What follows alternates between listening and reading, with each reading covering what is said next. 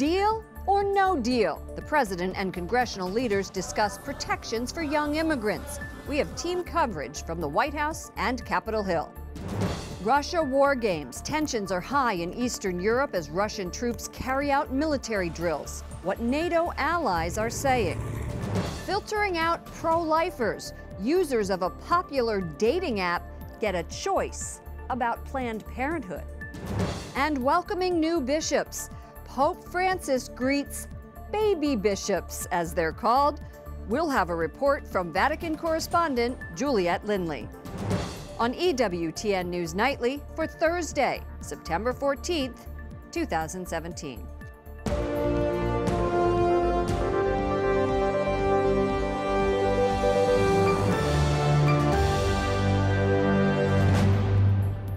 Good evening from Washington, D.C., and thank you to those of you joining us from around the world for news from a Catholic perspective.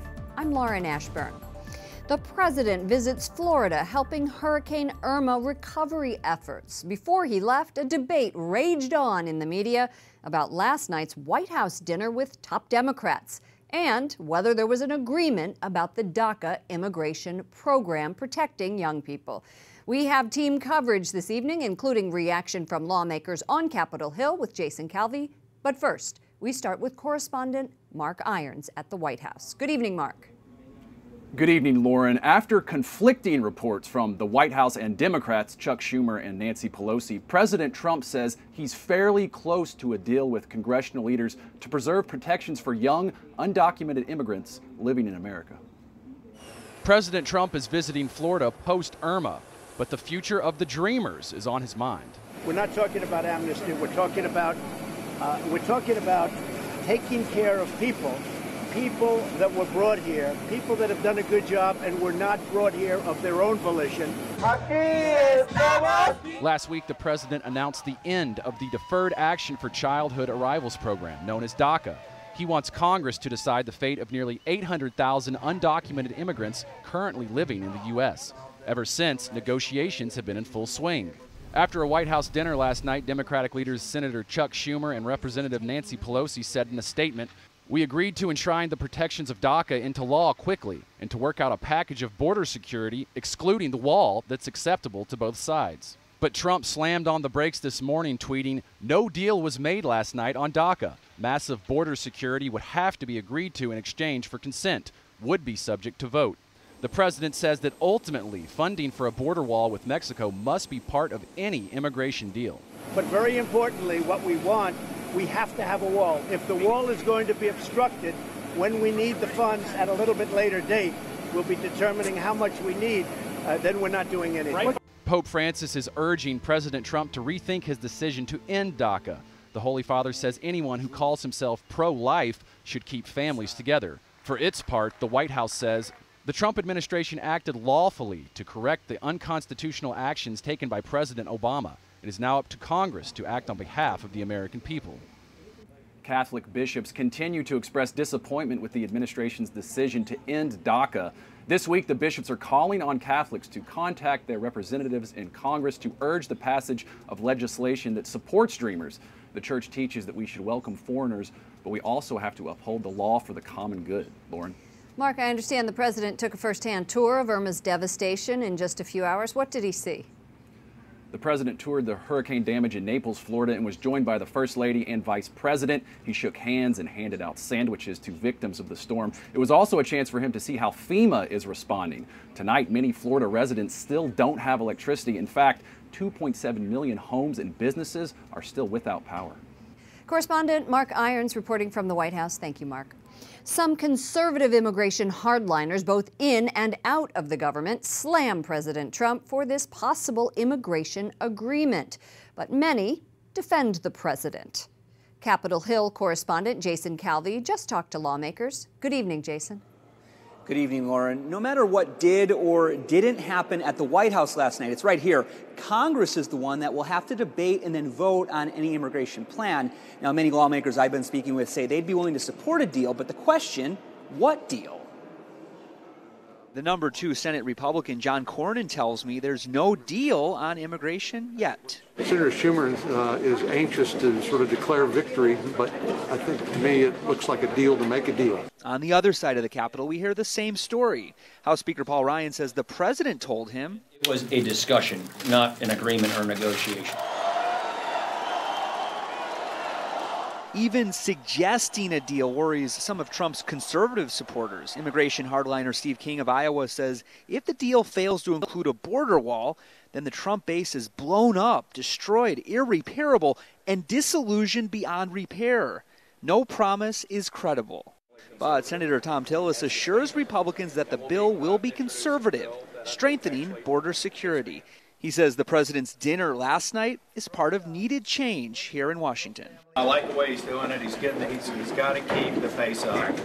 What happens around here is what typically happens. Everybody talks about it for a while and they never produce a result. We've got to produce a result, and I think the president's doing a good job. Representative Scott Perry of Pennsylvania tells me there's still time to reach a compromise, and he's working on a proposal. We have a president and a Congress that's willing to work on an opportunity for all sides to be successful and win here.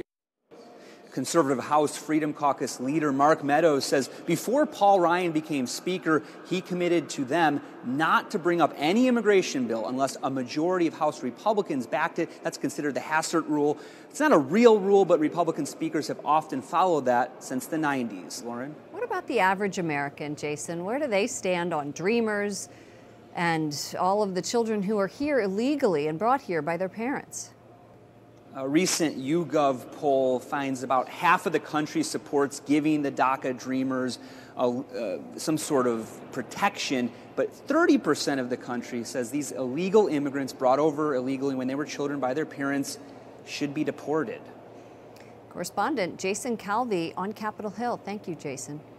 Pro-life leaders visit the White House today. They're pushing the life issue for the midterm elections.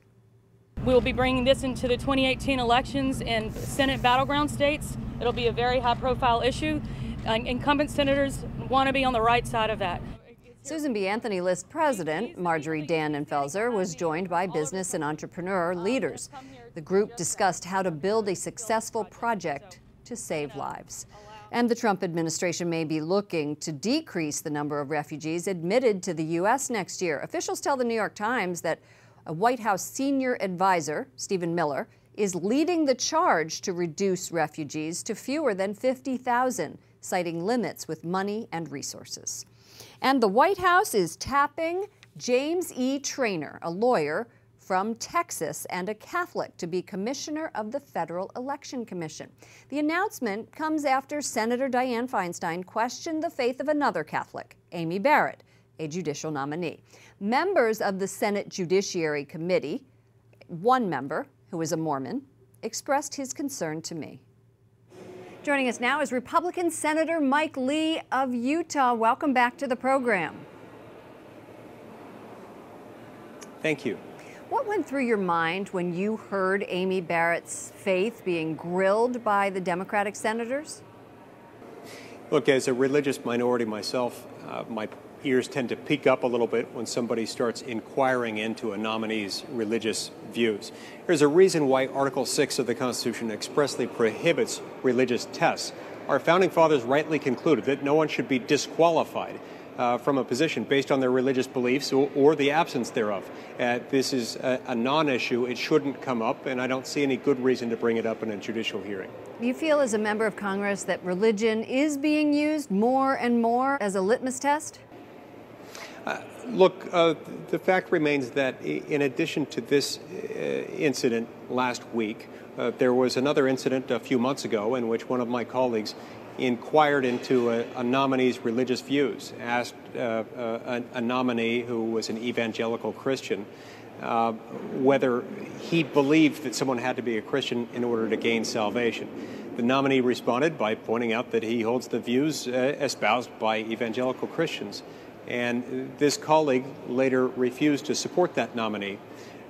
So this is troubling. Look, I can't attribute intent or motives to any single statement made by any single colleague.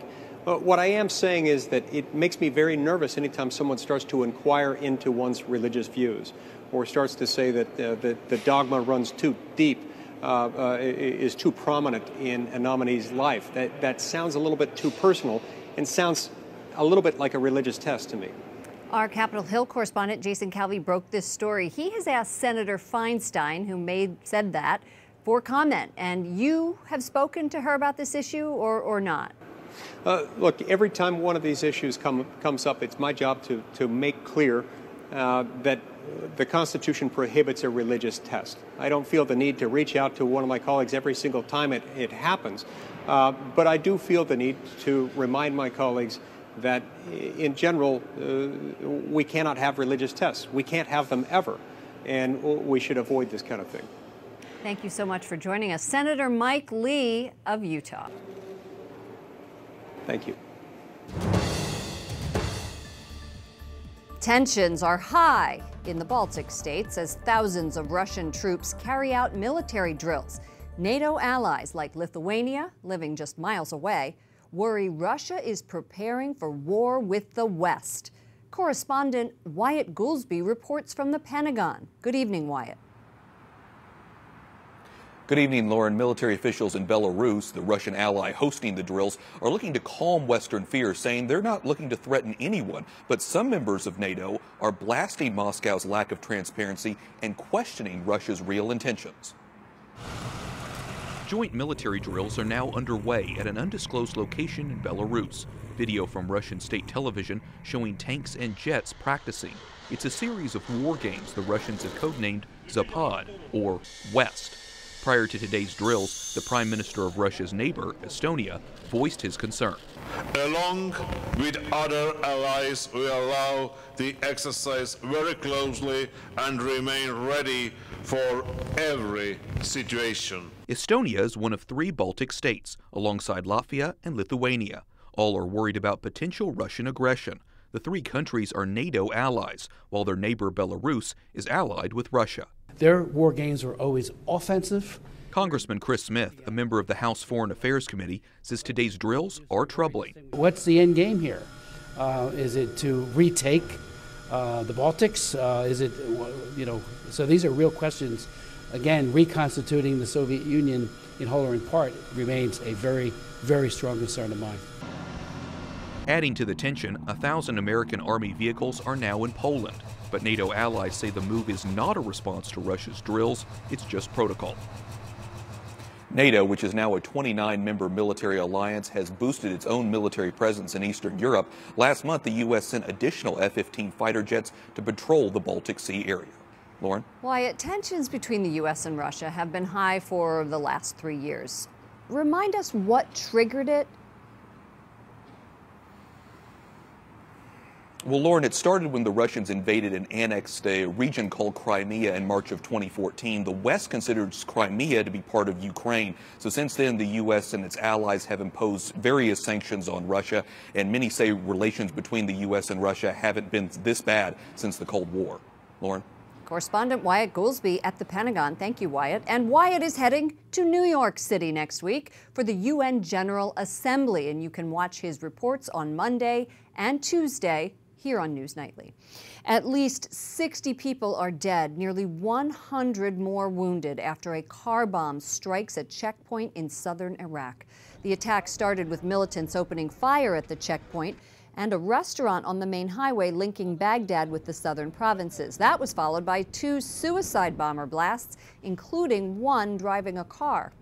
No one has claimed responsibility. A boat crowded with construction workers capsizes in northern India, killing at least 19 people. The search is underway for missing passengers. Accidents are common in India as many ferries are poorly built and often overcrowded. Safety regulations are often lacking. A fire blocks the only exit in a dorm at an Islamic school in Malaysia, causing nearly 23 deaths, mostly teens. Government officials says a wall separated the victims from a second exit, and it should not have been there. Firefighters rushed to the scene after receiving a distress call. It took about an hour to put out the fire, and fire department officials believe an electrical short circuit caused that fire. Coming up, the Pope meets with new bishops. New Vatican correspondent Juliet Lindley on what he told them. And the mystery continues. New information about American diplomats in Cuba and their health problems.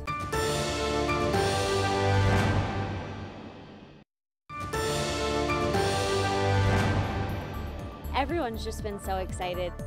It's official. Los Angeles will host the 2028 Olympics. The International Olympic Committee made the announcement yesterday. Paris will get the Games in 2024 after 3 failed attempts. A U.S. diplomatic mystery deepens. At least 21 people in Cuba experienced hearing loss and speech problems after sound blasts in Havana. Now, the FBI, State Department, and other agencies are getting involved. U.S. investigators still have not determined what caused these attacks or what type of device was responsible, but they're testing several theories about sonic weapons and other devices. The United States first acknowledged the attacks in August, 9 months after symptoms were first reported. The Associated Press has found that some of the incidents were confined to certain rooms at a Havana hotel. Cuba's government has declined to answer specific questions about those incidents.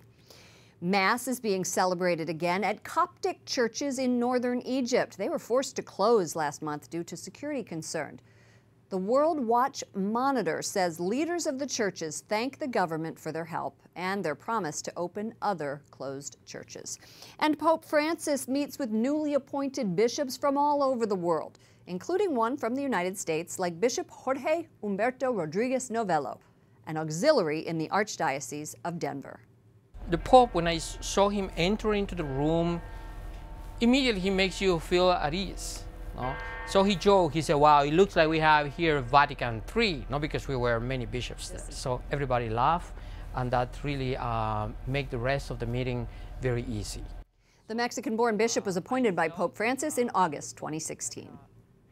Juliet Lindley is EWTN News Nightly's Vatican correspondent. She joins us from Rome. Juliet, you spoke to the bishop. What did the Holy Father tell him and others? The Holy Father was very keen to emphasize that things are not black and white. He really made a point of saying that discernment is so important and cultivating an attitude of listening.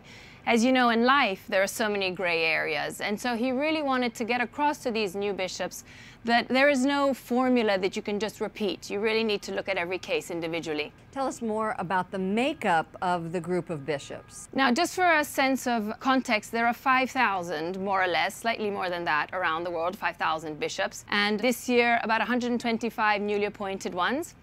The ones who are here were from North and South America, Australia, the Philippines, and Europe. And they were here for what is affectionately called the Baby Bishop School, and it's the annual training program for freshly appointed bishops. The baby bishops, that's very cute. The Holy Father now, switching topics a little bit, is back to his regular schedule. He had taken some time off this summer, and this includes morning Mass in the Vatican with employees. Tell us what he said today. Indeed. The Holy Father, his summer ended actually before now, but he was away last week in Colombia, as we know, on his apostolic trip. So this morning at 7 a.m., he held his daily Mass at the chapel at Santa Marta, where he lives. And he chose this Mass, which was the Feast of the Exaltation of the Cross, to focus on to warn about two spiritual temptations when it comes to considering Christ on the cross. Firstly, Christ without the cross, which would essentially mean he would be the spiritual master, and then the cross without Christ, which would be a case of spiritual masochism. Now, he also focused on people's fear of the future, and all of us don't know what tomorrow holds for us. And he, again, it's not the first time that he talked about not turning to soothsayers or to horoscopes or palm readers to try and find out what awaits us. He said you need to trust in the Holy Spirit, and you need to trust in the Lord, who will guide you upon a path, and be open to the surprises that the Lord has in store for us. How wonderful would it be to be an employee at the Vatican who gets to hear Mass from the Pope every day? Thank you so much, Juliet Lindley. Indeed. Indeed. EWTN News Nightly Vatican correspondent. Up next, a dating app partners with Planned Parenthood, how they're targeting pro-life users. And a Texas abortion provider is zeroing in on victims of Hurricane Harvey. We'll tell you how.